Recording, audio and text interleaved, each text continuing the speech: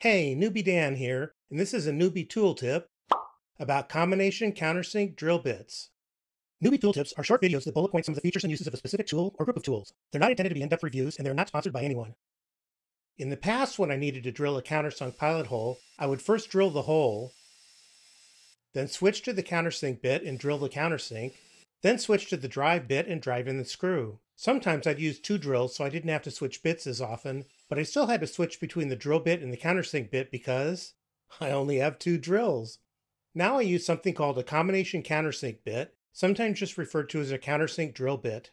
It has a drill bit and a countersink. The countersink can be moved up and down so you don't drill too deep. Just make sure you tighten down the set screws securely. Countersink drill bits are sized like wood screws, number 6, number 8, number 10, etc. So there's no question about what size bit to use with what size screw. They come in metric sizes too, of course. Some countersink drill bits have straight twist bits, and some have tapered bits like these. I prefer these tapered bits because they make it easy to get the drill started in the right place. As you can see, these come with quick change shanks. Regardless of how you feel about quick change shanks, in this case, there's no reason not to have them.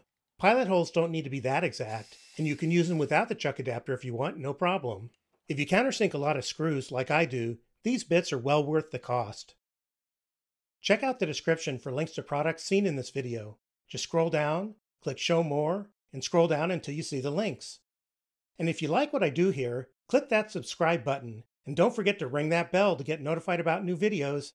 Thanks!